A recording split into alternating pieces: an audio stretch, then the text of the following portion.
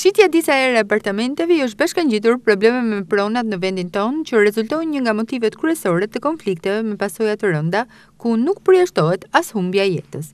Qyteti i Durrësit ka një rekord të keq në lidhje me këtë problem, që për shkak të përmasave mund të cilësohet si fenomen. Mashtrimet me shitblerjet e apartamenteve kanë bërë që një numër i lartë qytetarësh të ende ndyrëve të gjykatave.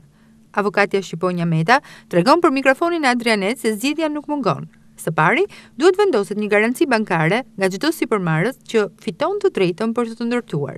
Duhet që së pari të ketë një garanci bankare që do të jetë e barabartë me vlerën e apartamenteve që ai do të shesi.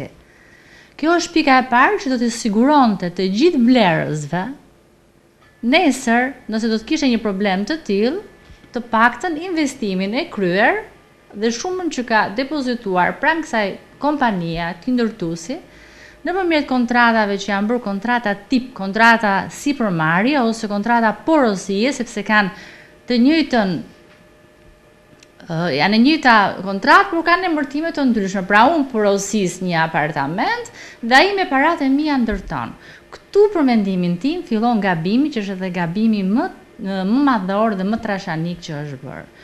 Në rast se do të ishte vepruar shteti kështu, do të kishte vënë standarde të tilla, absolutisht nuk do të ndodhte që nga investitorët të shiteshin 2 apo 3 herë, pasi detyroheshin që nëpërmjet një depozite që do ishte bllokuar në favor të blerësve, blerësi do të merrte çmimin që ka bler apartamentin.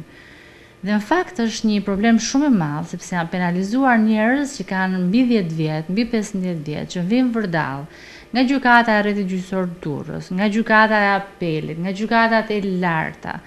Pra nuk ka një siguri juridike, diku e humb, diku e fiton gjyqin dhe ndërkohë me paratë veta vinë vërdall në përgjigje.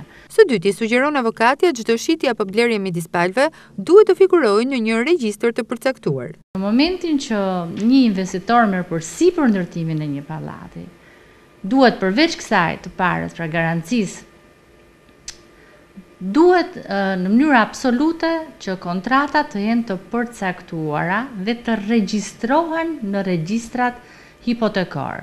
Pra nëse dy palë lidhin një kontratë ndërmjet njëri tjetrit porosie për ndërtimin e një apartamenti, dyqani apo nuk e di se çfarë tjetër, ai duhet ta regjistrojnë në një regjistër, qoftë një regjistër i veçantë ku të vërtetohet që ky apartament është shitur një herë ose është porositur një herë.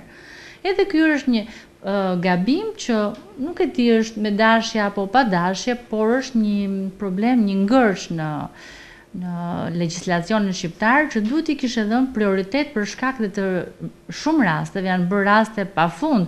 Unë di investitor për të cilët nuk ja vlen të përmend emra në këtë moment, që një pallat e kanë shitur nga fillimi deri në fund 2 herë dhe njerëzit sot janë në përgjigje. Përsa i përket legalizimeve, përfaqësuesja e ligjit shprehet se zbatimi i ligjit do të eliminonte 2 standardet apo 2 qëndrimet e ndryshme kundrejt qytetarëve.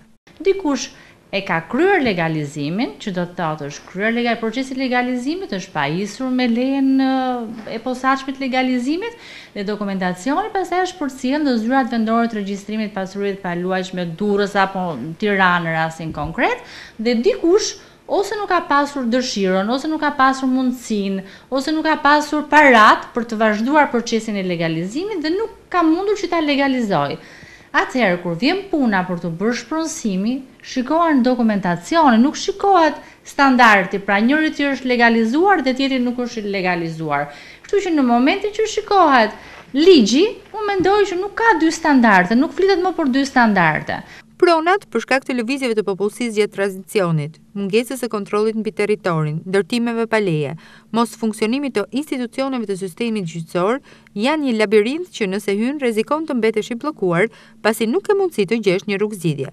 Shteti është i vetmi që mund të normalizojë situatën, nënvizon avokatja Meta. Shteti është ai, mekanizmat shtetëror janë ata që duhet vënë pikat mbi në rastin konkret dhe duhet i japin një zgjidhje përfundimtare me një ligj të posaçëm për mendimin tim.